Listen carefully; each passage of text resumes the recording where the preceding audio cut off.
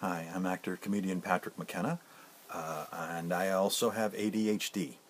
And my aha moment came, I think, when I first got my diagnosis, because then I had to recount my life and I realized how much shame and guilt comes with the diagnosis.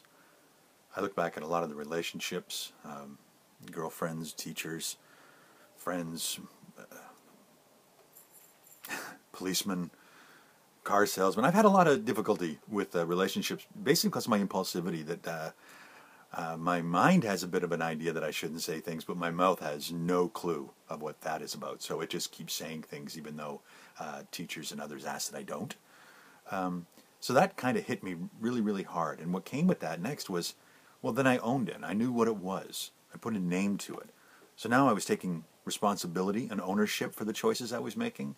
And that felt empowering for a change, and I've never experienced that. And when my son was diagnosed, I was able to hold his hand and chaperone him through a lot of the bumps and bruises that I didn't know even existed when I was his age. So my takeaway from all this is get diagnosed if you think you have it, or if you think you know somebody who does, because knowing is 9/10 of the law, they say. Well, that's possession, actually, isn't it? Well, possession of the idea. See, this is me rambling. Okay, anyway, get diagnosed.